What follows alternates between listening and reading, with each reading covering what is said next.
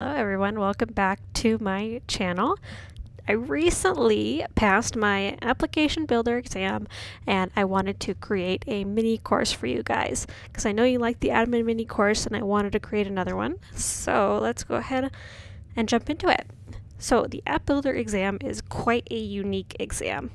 I'm on the Trailhead page or website, and under Salesforce Administrator you have the, where's the Platform App Builder exam right here, but it's also under the Developer tab. Where is it? There we go, right here. You know what? I wonder if it's under the Architect tab too. Well, it is under the Architect tab to becoming an application architect, and not a technical architect, but it will really help you to becoming the system architect, which will you to technical architect, which we can go over later in maybe a different course. But it's a super awesome cert to get. It kind of shows you the basics of where the clicks kind of ends and the code starts for Salesforce, and it deals a lot with Lightning, especially because Salesforce is almost entirely over to Lightning and they're really pushing for that. So let's go ahead and get into the overview of the exam, which is what you're all here for. Alright, so the exam is in the Winter 21 release, so that is for Winter 2021. And they release it, I believe, every three times a year they have a new version of the exam. Yeah. So just basics over it. It goes over data model, user interface, business logic, security, reports, dashboards, stuff like that. It's a little bit different from the admin exam and also a little bit different from the advanced admin exam, but there's a lot of crossover here. So if you're taking one of those exams, I would highly suggest studying for another one of those exams. They recommend that you have 6 months to a year of experience of building applications or just being an admin on the system, kind of understanding how Salesforce works. Again, experience is super duper helpful because you can explain why a certain answer is correct in the exam and be a lot more confident. Like I said before, Lightning is a huge deal. I don't think that I came across anything dealing with Classic on the exam. So be sure to do that and be familiar with Lightning. And well, maybe I did have a few things, but anywho. Yeah, so about the exam, so it is a 60 to 65 multiple choice / multi-select question. So this could be select 2 out of 3 or select 2 out of 4 and 3 out of 5 or just select 1. Yeah, and you may or may not have 5 unscored questions. I've sat for a Salesforce exam 5 different times and I've only had those 5 unscored questions once. But I've known people to get way more exams and have it every single time. So you will have 105 minutes. This is an hour and 45 minutes of time to pass. It is 63%. It seems a little low, but trust me, it is a large amount of topics that they cover on this exam. It's $200 plus any taxes. Retake is $100. Unless you go to a certification stay webinar, which I will link down below. They often have different coupon codes for a certain amount off the exam. I'm recording this in 2020, so a lot of it will be online proctored, and I don't know if they'll have any on-site proctoring. Again, no references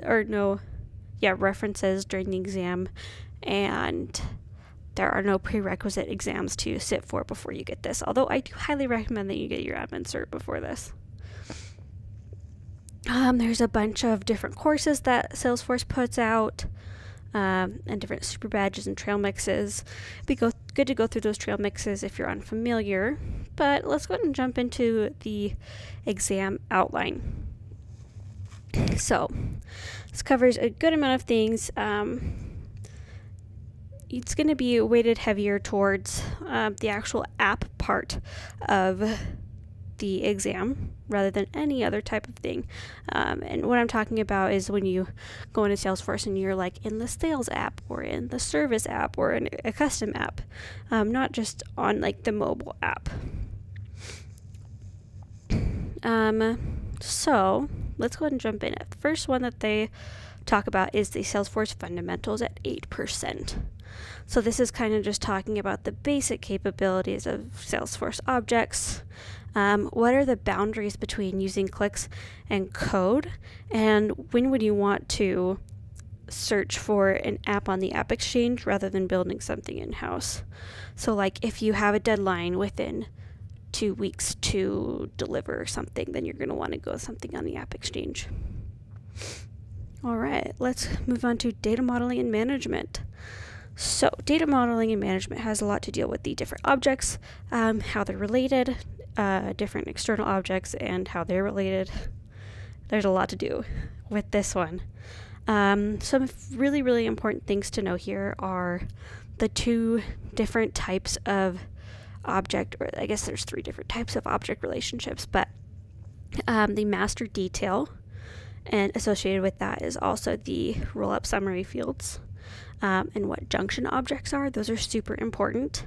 Another relationship is a lookup relationship. You're going to want to know what the best use cases are for lookup relationships versus master detail relationships.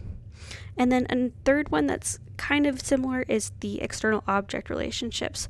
In a master detail with an external relationship, can the Salesforce object be a master or detail? What different kinds of lookups are there on external objects, and how can you import and export data with those external objects? Other things are what happens when you change a field type from a % to maybe a number field. Like, are you going to lose all your data? Or pick lists. When you move from a pick list to a multi-select pick list, are you going to save all your data?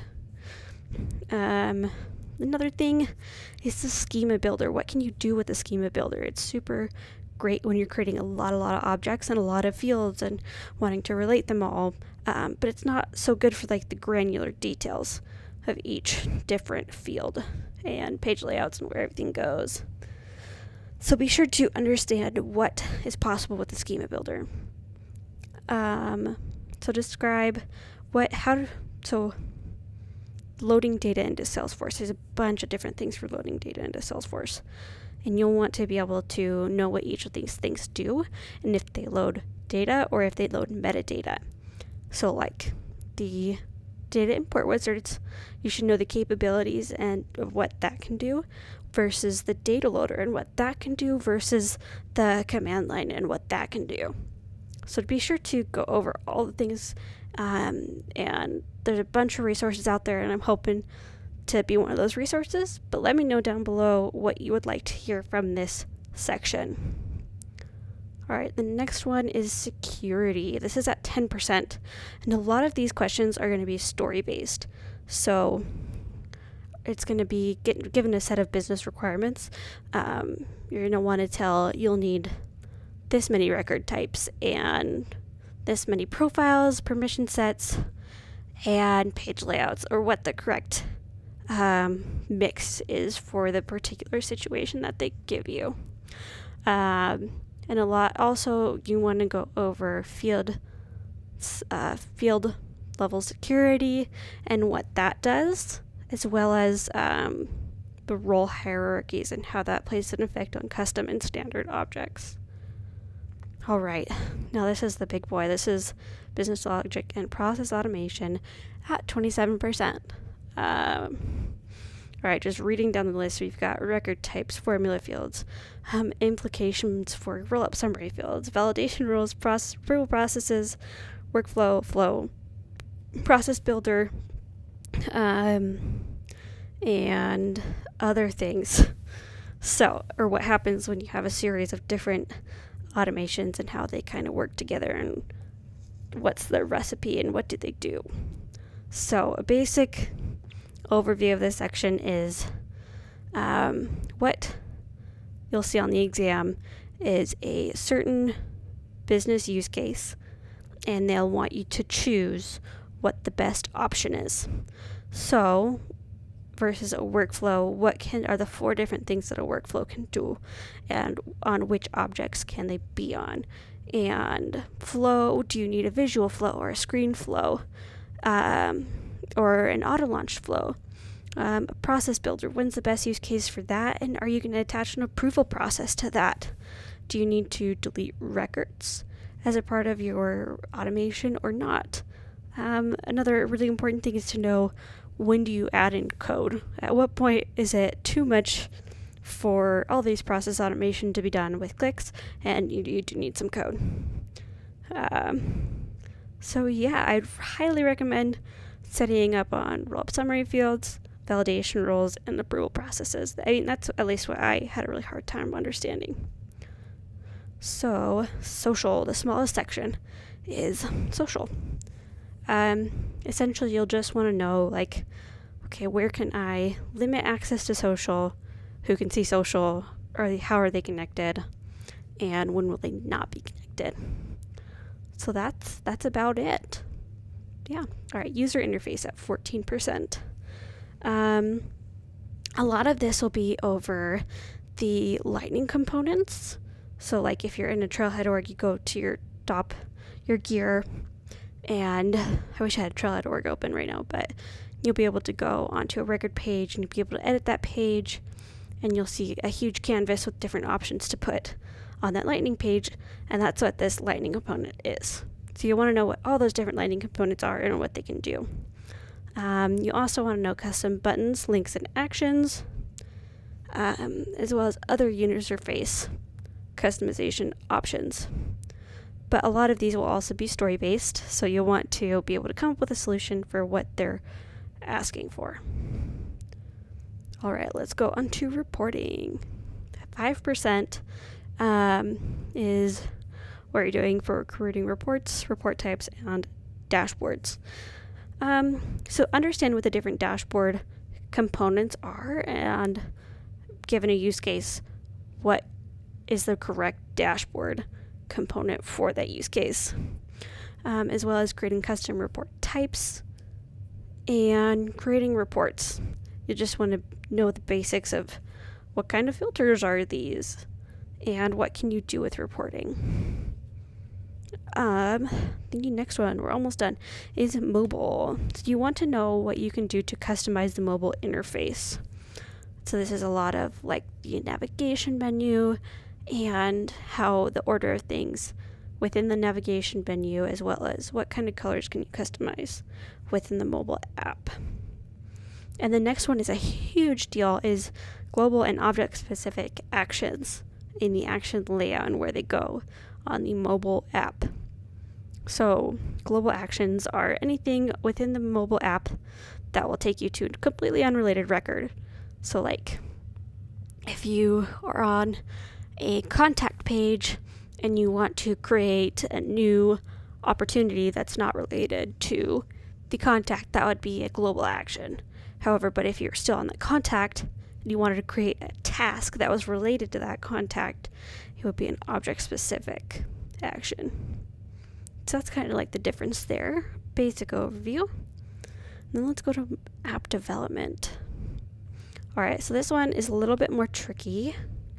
Essentially, you want to know what are the different types of sandboxes. There's 4 different types of sandboxes. What are the use cases for those? As well as change sets. Change sets are used for moving over metadata. You'll also want to understand what the SDLC is like, or the software development lifecycle. At what point are you in staging versus user acceptance testing? And what would you do in each of those stages? So the next one, let's go to unmanaged packages. Those are also helpful for moving metadata, and are in place when change sets just don't make sense. And again, you'll want to be able to take a use case and be able to apply whatever knowledge they're asking for how you move the data and the app lifecycle. All right, so that is the quick exam outline. Next, we are moving into maintaining your certification. That will be, I believe that's once a year that you maintain it, and it used to be a test, but now it is a trailhead module, and it's about once a year. So thank you for joining me today. A few other resources I recommend are Focus on Force. Their exams are super helpful because they tell you why you got a question wrong or why you got it right. That is awesome. And don't be afraid to reach out to people on Twitter or on YouTube, on the Trailblazer community if you have any questions. Oh, also, check out the certification days. So, thank you for joining me. Be sure to like the video. It really helps me out, and subscribe. I'd love to have you join our little family. And let me know what specifically you'd love for me to cover over this exam. I'm super happy to help. I'll catch you guys in the next one.